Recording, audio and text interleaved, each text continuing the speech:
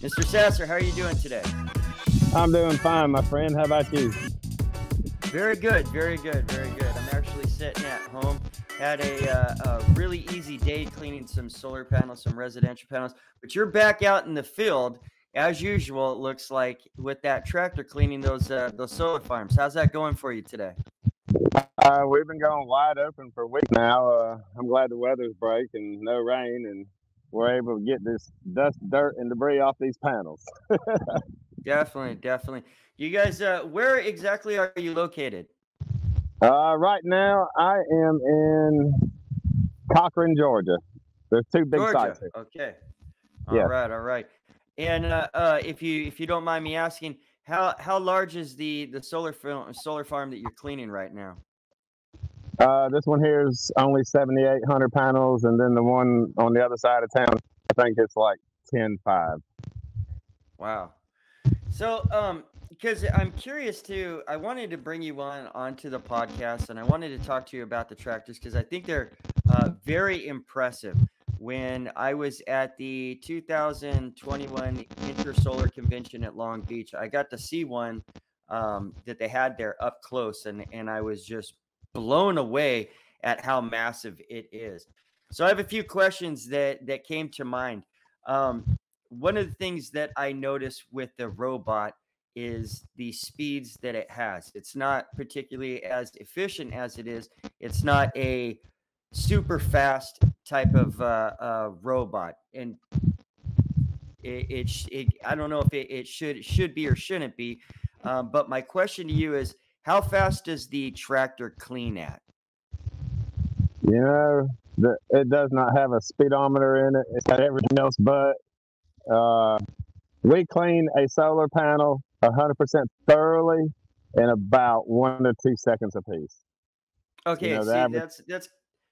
I kind of wanted to break it down to like that and kind of see where you were at. So, because leading to my next question, and this is where I was really wondering, is how many panels are you guys cleaning in a day? What is the most solar panels that you can clean in a day with that tractor? Oh my gosh. Depends on how many hours a day you want to work. Let's say in an 8-hour workday, just a basic 8-hour workday. Okay, a good work day, everything goes just right, and if not just right. Right. No Murphy's Law. Everything goes perfect. Yeah, exactly. A good day, 8,000 panels, no problem. Wow. Bad day, about half that many. And that's only because you got a single axle tractor system where you got the drive shaft, you got to stop halfway and back out. So we do more backing out than we do driving forward. Yeah. And is that because of the conduit lines? The conduit lines? No, not conduit. I've seen some that's pictured, where which go on one end where you can't get out with a vehicle kind of deal. Yeah. The company Array builds a single axle tractor where there's one tractor turns the field, and it's got a drive shaft right through the middle of the field. So you go halfway down a long row, you got to stop and back out and do it again. All right. And let me ask you, because I look at it, Rick, and I'm like, man, this thing is just badass. And that's easy looking at a piece of equipment that big, that size is really easy to be excited about it. Are there some drawbacks to it? Because I can think about all the stuff that I do, and I can easily think about some things here and there that I can fix, or that I would want to be better. Is there any kind of drawbacks or anything that stops you? I mean, we say our prayer every day before we get on site, and to answer your question, yes. Obviously, there's a lot of hurdles and stuff that you got to jump over to get from point A to point B. One of them is a trailer equipped, just something simple I'm standing here looking at. It's a 40-foot trailer, and it's a big water tank filtration on it. It's got a 40-foot piece of equipment with a water tank and a brushing off. So, you got to think about how you're going to get from point A to point B and how many people it can take to do so. Right. Right. Yeah, that's a very good point. One of the things that I think about is driving back and forth with a Lyft in all my days that I did commercial. One of the reasons why I stopped doing commercials, I started out doing commercial, but it got really hectic and I fell in love with residential so deeply. I'm very passionate about it. But not too long ago, I did a commercial job that was an hour and a half away.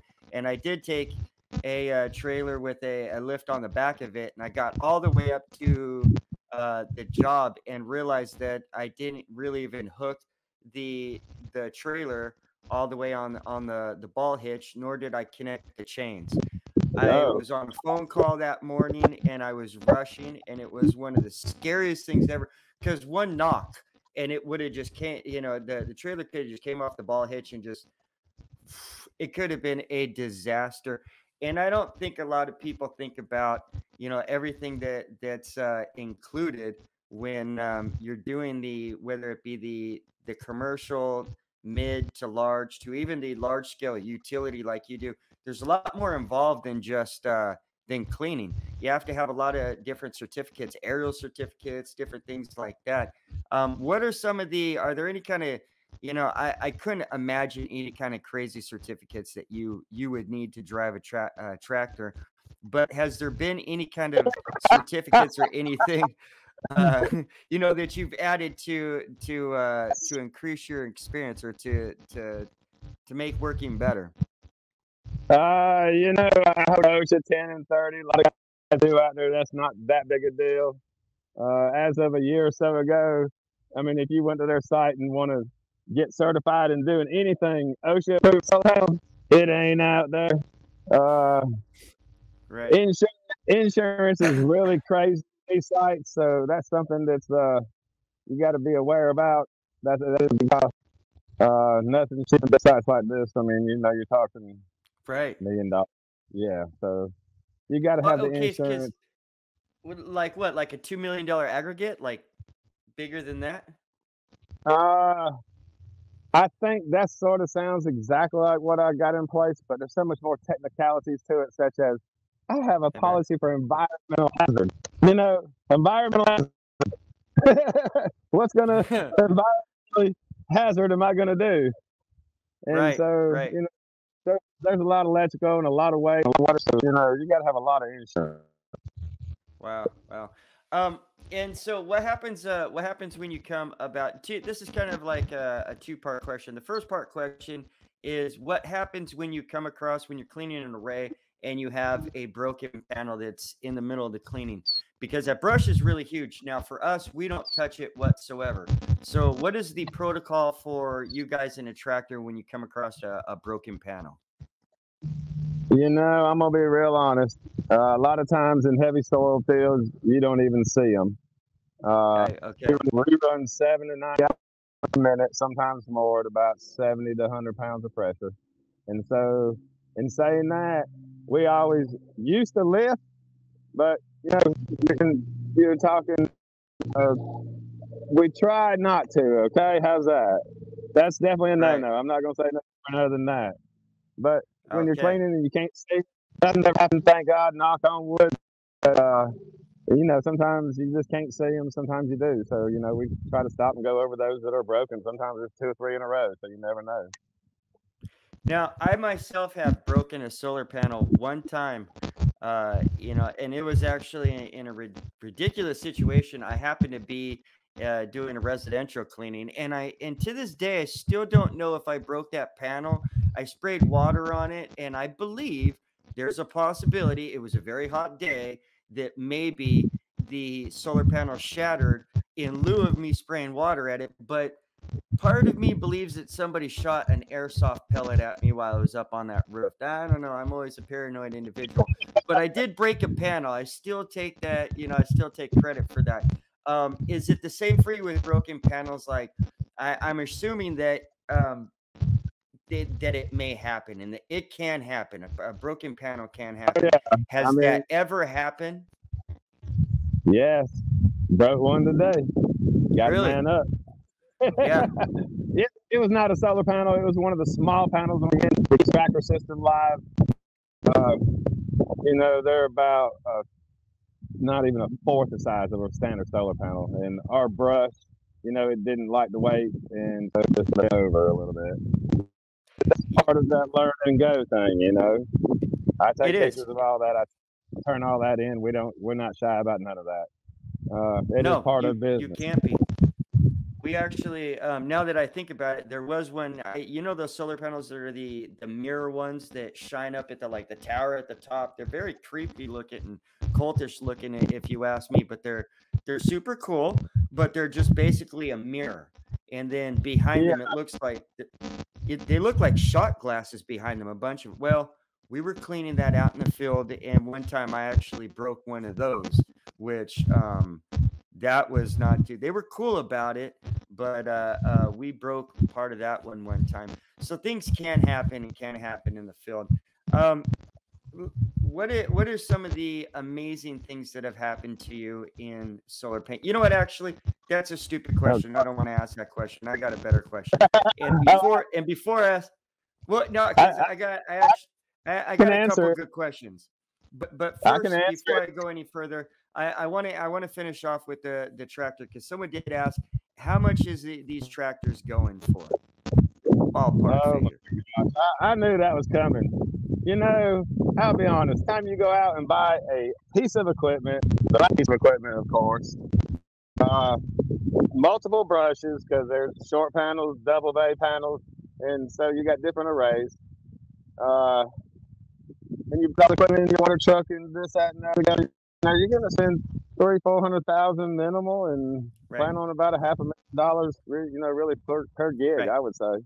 I would say $500,000, because you're hitting. Someone put a $125,000 to $150,000 ballpark. Well, if you're thinking about getting something like this, you better thinking about the trailer, the vehicle that you're towing it with. So you're in the hole for $500,000 easily, in my opinion. I mean, that's the way it is. All right, well, good enough. I'll be real honest with you. I got over that just in brushes, so I don't doubt it. I don't doubt it. But and that does lead to the question that I really do want to ask you. And beforehand, do you have long hair? Oh yeah, I got to pull back, wear a hat. There you go. See, I thought you had short hair. You have long hair. Okay, well, there you go. Let me ask you this, Rick. You started out solar panel cleaning how long ago? This is going on my third season. First year was getting third season. Oh yeah. So, did you get right into solar panel cleaning right with the tractors? Yep.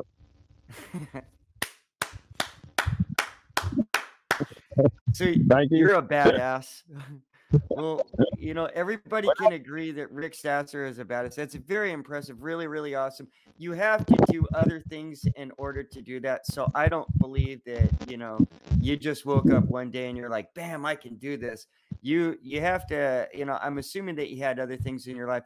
Can I, if it's okay, can I ask what you were doing before you started cleaning solar panels 3 seasons ago? Sure.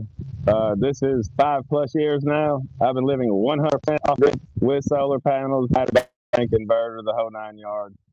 And really? So, yeah. And then, 5 years ago, you go out there and look at the growth of the solar panel industry just in itself. I was a side hobby, and that was my daggone business. But anyways, there's just so much potential for all cleaners out there. Not just me. It don't matter. There's everywhere. Look, you guys are them out there. Yeah, it is. It's a beautiful industry that I love. That I've been actually in it for 11 years, and I love it. I mean, wholeheartely and passionately. So much so that every Tuesday I like to get on this computer and talk about it like a nerd or geek. I don't know, but I love it. I love solar panel cleaning. That's all I do: eat, sleep, watch solar panels. So hey, I know the feeling. That's it. It's amazing. My family loves me for it. Well, Rick, thank you so much for coming on the show and hanging out with me and talk with me about the tractor. I see you in the group, and thank you so much for your participation in the group. Everybody is just ecstatic about your tractor, man. You're just a badass, in my opinion. One hell of a badass in this industry. I got to pass something a little bit early. What's that? I said I'll pass something on to you a little bit early. We've got What's a handful that? of equipment. We've got a handful of equipment, handful of places. Going to start marketing, so probably in just the next few months, we'll have total packages of exactly what that you need to get out there and do it right on one pass, 1 seconds a piece. I got if anybody's wanting to jump in. I will have them. I have a facility that will service them and market them and sell them. There it is. And Rick, yeah, I was going to ask you here, how can somebody get a hold of you? Can they email you, or how would be the best way to get a hold of you if they are interested? Then go to the website, www.solarfarmservice.com. There's a link, comes right to me. My cell phone, I'll give it out, 770-231-1405. I get a lot of hits for Messenger and a little bit of Facebook, but LinkedIn and all that, combination, it's a crazy thing. Nice. Well, hey, you guys got that here. If you guys are interested, definitely hit them. There's a few people in the group that just might be interested in that, and also from the YouTube channel. Rick, I'm excited to see more from you. When you're done with this job right here, post some pictures for us, because we're definitely want to see the outcome, man. You're a beast out there. No problem. Thank you so much for hanging out with me, and we'll see you next time. You have an invite to come back here anytime you want on the podcast, all right? Cool. Just come wherever I'm at. I'll be glad to participate. It worked out perfect with the cell phone and the headphones, so that was perfect today. Yeah. Definitely. All right, thank you, sir. Take care. All right, bye-bye. Guys, Mr. Rick Sasser. I like the guy. He's been in the industry for 3 years, 3 seasons.